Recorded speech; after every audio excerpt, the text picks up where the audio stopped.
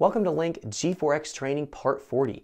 In this video, we're going to be taking a look at our basic launch control programming and our PC Link software. So when we want to launch our vehicle at the drag strip or at an autocross or a standing start at a road race track, we need to make sure we have our launch control configured. In our basic format here, it's just going to give us a singular RPM limiter that we can launch at, and then when we launch the car, it turns off and we can find the vehicle is going to accelerate and go through the gear. So it's going to be very basic in the programming and configuration. We're going to be taking a look at how to program it on naturally aspirated and supercharged engines, and then taking a look at how to program it properly on a turbocharged application.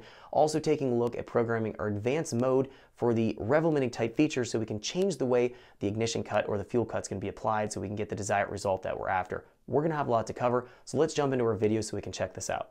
Okay, so let's get started. We're going to be taking a look at working with programming a basic launch control limiter within our PC Link software. This is going to be needed if we want to go to the drag strip and have a consistent launch, or if we're working with a road race car or a autocross car and we have a standing start in a racing series. We need to go and have a consistent launch so we can gain the whole shot on somebody that we're racing against in our door-to-door racing. So there's going to be a whole bunch of reasons why we might want to implement a basic launch limiter. We're going to go through how to do that, whether it's going to be naturally aspirated, supercharged, or turbocharged. You'll know exactly how to implement a launch limiter in these different types of conditions. Now, first thing we're going to do is actually jump into a specific page layout that I've created for the launch control programming. We'll go here to layout, and we're going to go down towards the bottom of the page under our option LC, that's for launch control. When we're in our page here, we find a whole bunch of things on screen. So let's talk about that real quick, then we'll talk about getting into our programming details. So we'll find that we have our launch control programming window here. This is our main window we're going to be working in. This is going to be where we do the majority of the configuration and programming details when we're in this basic style launch control. We're also going to find we have some three-dimensional tables here that aren't necessarily going to apply when we're working with our basic programming mode. Specifically, the launch RPM is not going to be used. That's going to be in the more advanced video coming up here in the training tutorials. We'll find that we have our launch ignition retard. We could be specific in a three-dimensional table for pulling out timing on our launch control. Again, we're going to be probably not looking at that in this video, but the launch fuel trim, we might want to enable and work with this, but I'm going to try to keep this simple in this video and just take a look at some of the most basic programming and worry about these three-dimensional tables in our advanced video again coming up here. Now, we can find we do have our time plot open here. We can take a look in a data log what's going on with our launch control, so the specific channels and lanes within our time plot. We have engine speed, we have RPM limit, we have map pressure. In our next lane, we have gear. In our next lane, we have our driving and our driven speeds. So this is going to be our ground speed versus our driving speed or driven the vehicle speed. We're going to find we have our ignition cut percent. That's going to be playing a vital role in controlling our engine at the limiters that we're programming. We also have our lambda 1 parameter here, launch, ignition trim, and ignition angle. So this is going to be housing all of the important data that we might want to take a look at to evaluate what's going on in the operation in our launch control. We also have our parameters list here that's going to allow us to take a look at some additional data in conjunction with our time plot. So these two are tied together. And then finally down here at the bottom we have our live data to take a look at. And we're going to be reviewing some of this here in this video so we can see exactly what's going on here. We find we have our engine speed. That's going to be our normal engine RPM. We have our gear position. We have our driven and driving speeds.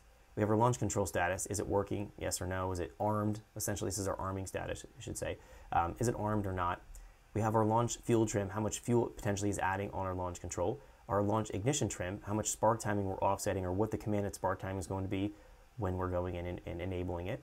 We have our launch limit. This is telling us if that status is actually active or not. So the launch control status is going to be telling us if it's activated or not activated. And then the launch limit, is it actually turning on or not?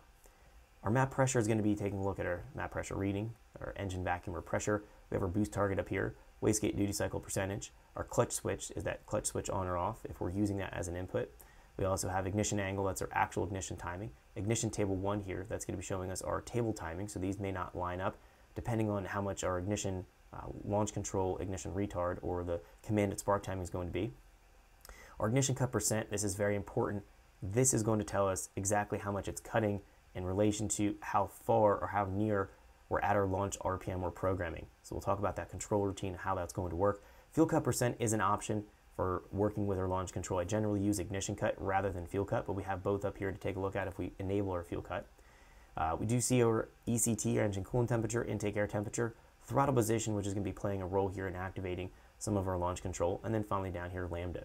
So now we've covered everything on screen, let's jump into our launch control, take a look at our options. So launch mode here, we're going to go from off. We have 3 different options. Single launch RPM, that's what we're going to be taking a look at in this video. We have our 3D launch RPM table, that's more an advanced launch control. We're going to be taking a look at that in the next video. And then the latched launch RPM, that's going to be a rolling anti-lag function. We're going to take a look at that and then in the video after that. So we're going to be working in order of these features that we're going to be able to select here and just break them down. Thanks for checking out our teaser clip. If you want to see the rest of this video and more than 500 hours of current EFI training we have to offer, make sure you click right here. If you want to go and check out more teaser clips from this training course, click here, and you don't want to miss any of the videos we're going to be releasing on this channel, so make sure you subscribe and click here. Thanks for watching, and I'll see you guys later.